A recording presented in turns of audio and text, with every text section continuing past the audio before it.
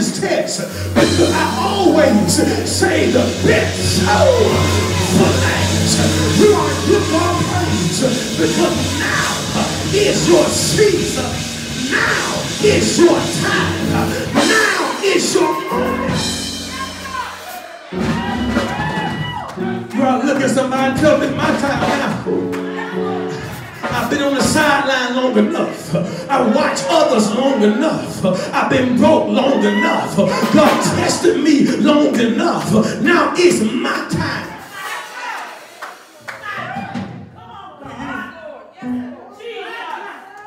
Do you not care? Yeah, I care. My God, my God. Glory to God. That's why I'm testing you. Thank you, Jesus. I care. That's why I'm giving you this exam. My God. Thank you, Jesus. If you're not being tested, it means you're not going anywhere. And they said in verse 38, do you not care? The problem I had, I'm reading this, and Peter will always be the spokesman. All right. Somebody's talking to Jesus, it's Peter all the time. He always boisterous and vocal. So coming up, I'm reading this text, and I always assume Peter said, do you not care? Peter is talking. And I started reading it slow. Come on. And when I read it slow, it messed me up. It did not say Peter said or Peter woke him up. The Bible says they.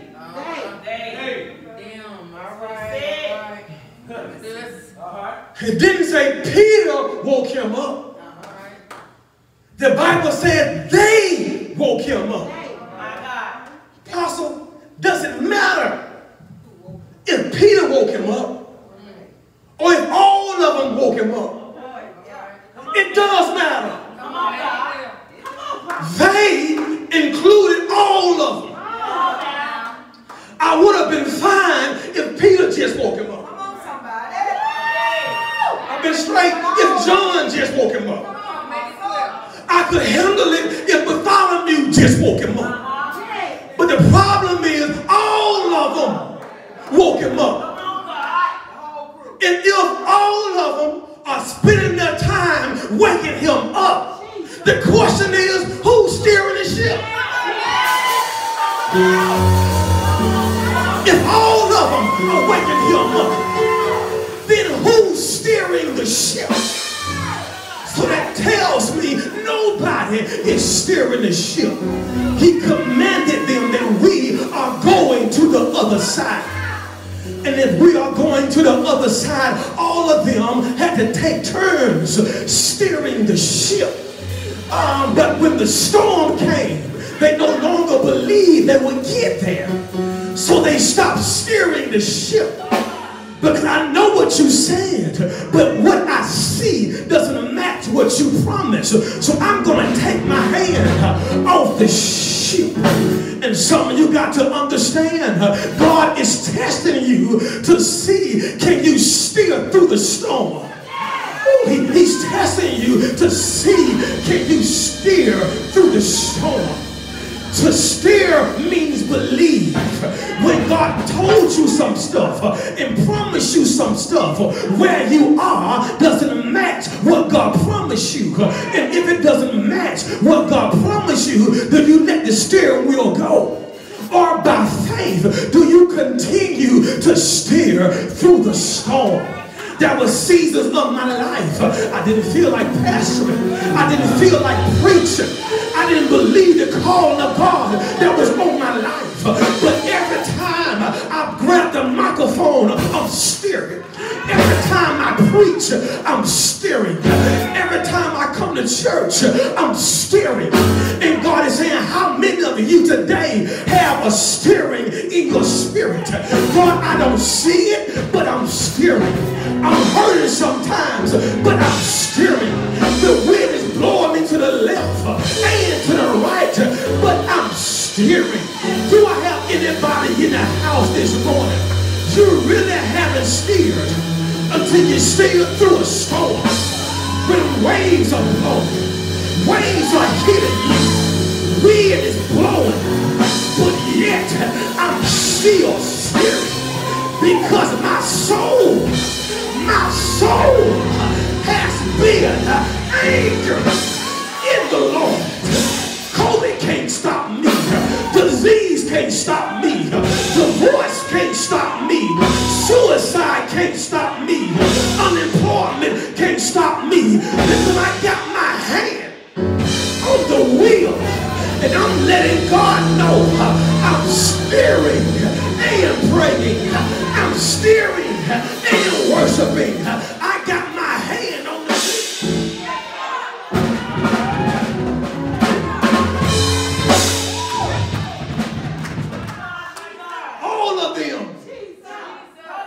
Start waking him up. Which suggests no one was steering. If no one was steering, that means no one believed. No one believed. I'm getting ready to get out of here. They were in the middle of the sea. And the storm came. They're in the middle of the sea. And the storm came. Jesus said, we'll go into the other side. They didn't have a problem steering before.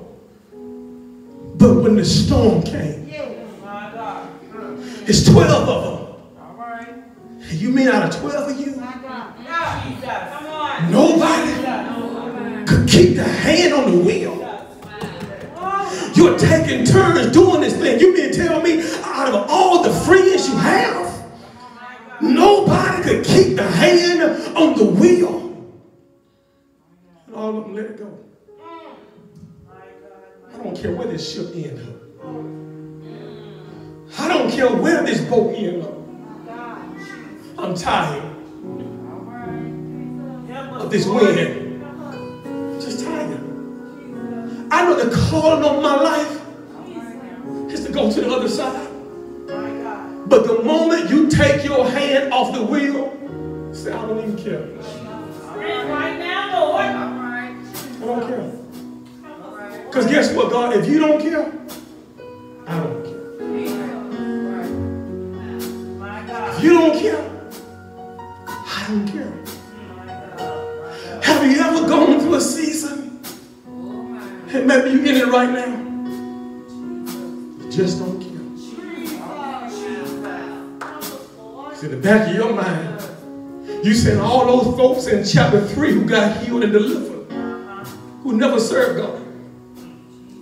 And all the serving you were doing, and you were the main one struggling. I don't care. I don't care. So they woke him up. They get him up. All 12 of them. And Jesus said, listen, let me tell you something. I told you you're going to the other side. I didn't say you would die in the middle. They said, teacher, do you care that we are perishing? The word perish means to come to an end. Means to stop.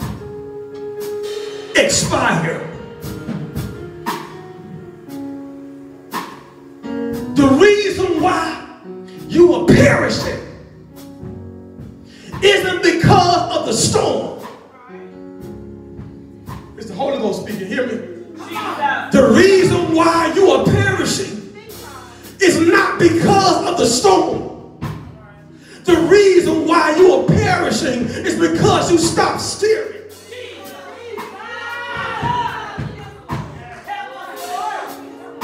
They always said if you are on a boat in a storm, the worst thing you can do is stop moving.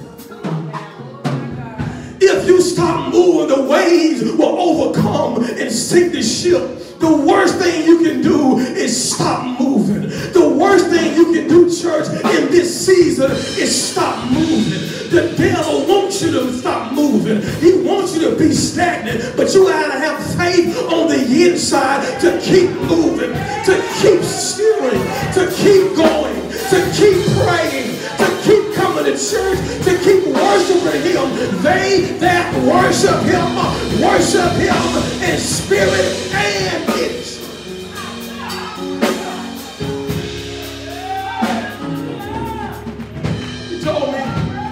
He told me last night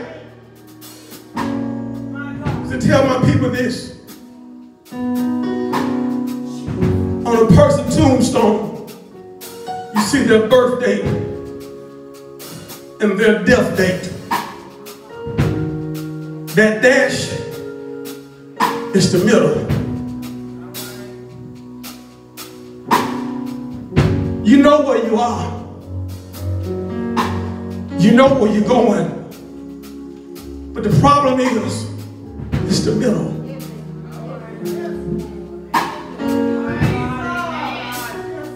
You know, I was going to Cordelia, Georgia, using GPS.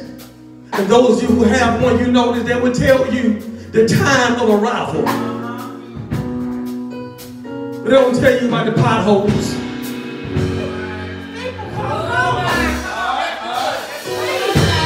They don't tell you about the bad roads. They don't tell you about crazy drivers. They just tell you what time you should get there. And in all of our lives, your life is defined based on what you do in the dash. He told them we're going to the other side, but he didn't tell them about the storm. God is saying today, in order for you to pass the test, you have to manage your middle. You have to manage your middle. All of us will have a middle. Some of us are middle age. We have to manage the middle. Your life is defined not at the beginning, not at the end, but it's how you manage the middle. The storm came in the middle to show them what they were made of. Why the middle, Lord? Because it's in the middle you've gone too far to turn around. But in order for you to keep on going, you gotta pass the test. Some of you've gone too far to leave church. You've gone too far not to be here. You have been through too much to quit. But God is saying in order for you to go forward, you've got to pass the test. You have to manage your business.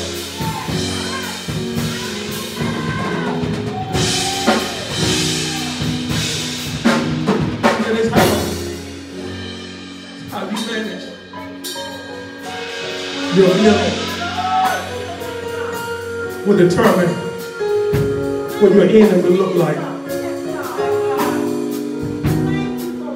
And I speak right now to those of us who said, Lord, I'm stuck in the middle. I'm having a hard time in the middle. But it's in the middle that defines who you are. Will you keep pressing? Will you keep moving? Will you keep steering? And I pray that what God has in store for you will come to pass. Come on, give God praise. Give him praise. Come on, bless him. Come on, bless him. Come on, bless him. Hallelujah. Hey. Lord, we bless you. We bless you. We honor you. We give you praise. We give you glory.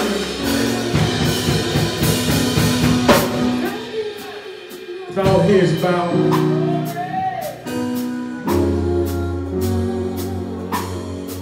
Hallelujah. Hallelujah.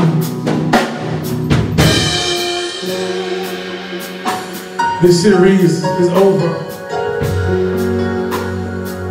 I want you to leave here not saying, I hope I pass my exit exam. But I've been graded. And I'm going to leave saying I passed my exit exam. Because good news is, you don't have to make a 100 to pass. You don't have to get them all right to pass.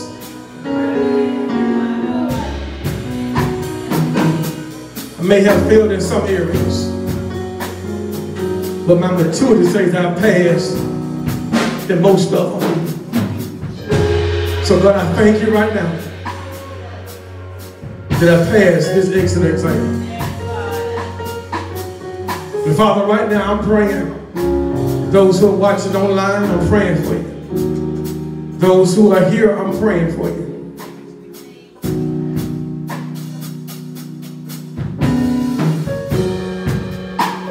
I'm praying right now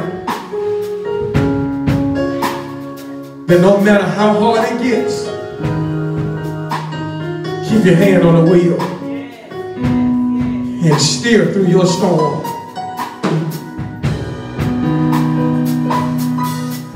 I'm praying because if all 12 had an opportunity to steer and all of them stopped steering, that means they got influenced by the other ones who stopped. My prayer to you is, don't let nobody stop you from steering. Don't let nobody get in your ear to stop you from steering. Because when God judges us, He's not going to judge us based on what they told you. He's going to look at you dead in the eye. And I hope He tell us, well done. We can't give no excuses. But God, right now, give me a mind of my own that nobody can influence me to do anything I know I should be doing. But right now, Father, I pray, just put Gorilla Glue on my hand and let me hold on to that wheel. In the name of Jesus. And help me to manage my middle. It's a lot of stuff I'm going through in the middle. A lot of stuff I see in the middle. But my end is determined on how I manage my middle. And so we thank you, Father. We thank you. We thank you. We thank you. We thank you. Your head still bowed. If you are here today, you don't have a church home and God placed in your spirit, this is home for me. This is where I need to be to grow, continue to be fed, that God would take me to the next level. That you just raise your hand high. This is where I need to be. Or if you're online and you're watching, this is where I need to be. Please put it in the comment section. This is where I need to be.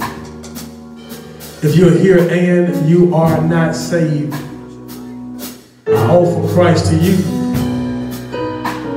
All you have to do is extend your hand. I want to receive Christ, and we'll go from there. I want to receive Christ. Maybe you're watching online, you're saying the same thing. You may be on your couch, maybe on your lunch break. I want to receive Christ. Please put it in the comment section. Hallelujah. Lord, we thank you right now. We thank you. And we just seal this prayer in your Son Jesus' name. Amen. Amen. Come on, give him glory, give him glory.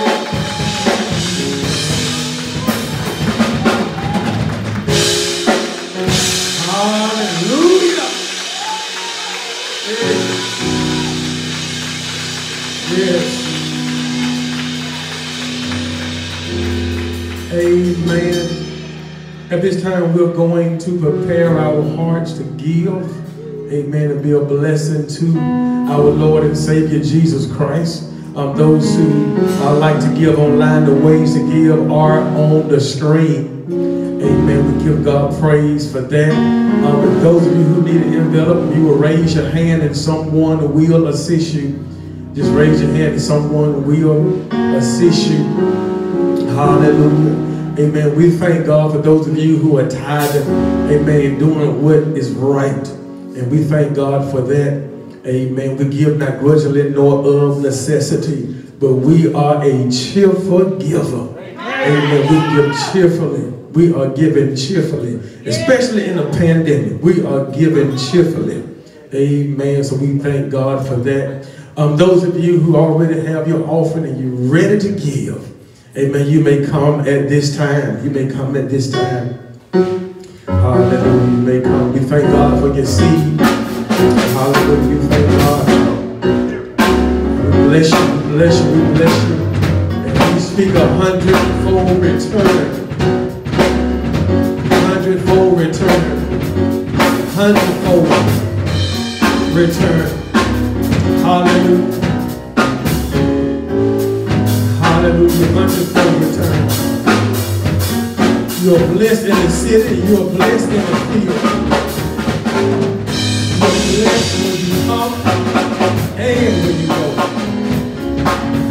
Hallelujah. We bless you. We bless you. We bless you. Hallelujah. We bless you. We bless you. Hallelujah. Hallelujah. We bless you. We bless you. We bless you. We bless you. We bless you. We bless you. Amen. Those who are giving online, we bless you. We bless you. We thank God for your giving. We thank God. We thank God for your giving. Amen. We do appreciate, amen, your giving and your obedience to the Lord. Hallelujah. Amen. Hallelujah. Listen, I said it before, and I'm going to say it again.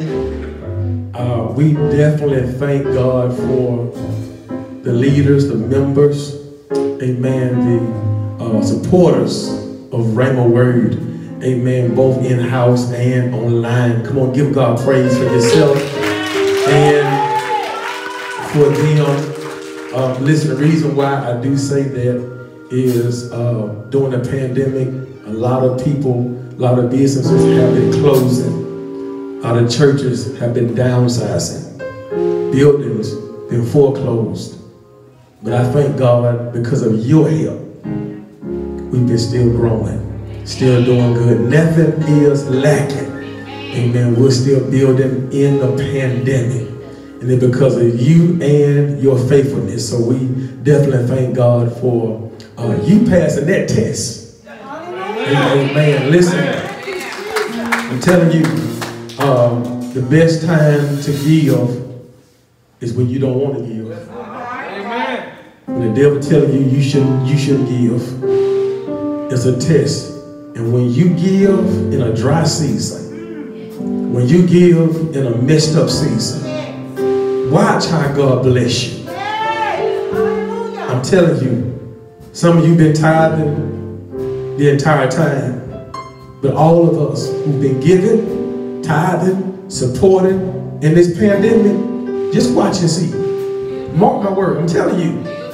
I'm telling you. I'm telling you what I hear in the spirit. I'm telling you. Isaac sown in a barren land, and he reaped that same year 100-fold. So I speak that over your life. Some of you been challenged. Some of you gave sacrificially. I speak that over your life. That in this same season, God is going to bless you. Why? Because what you make happen for God's house, He'll make happen for your house. Come on, give God praise. Let us all stand. We're getting ready to dismissed. We give God praise for our visitors. Come on, give them a rhema word welcome. Amen. We bless God for those who are not here but are still watching online. And we give God praise for them, and we definitely thank God. Let us pray.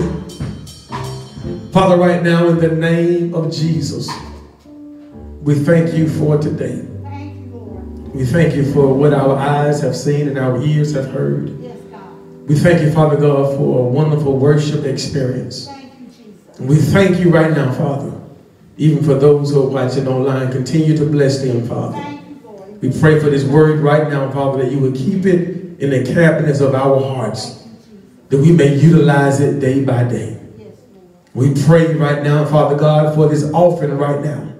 Bless it right now. Bless those that gave. Bless those that are giving sacrificially. We pray right now, Father God, for 100-fold return. And as we leave this place, but never your presence, all is well. That's in Jesus' name we pray. Amen, amen, amen. Tell somebody, you passed that test. I passed that test.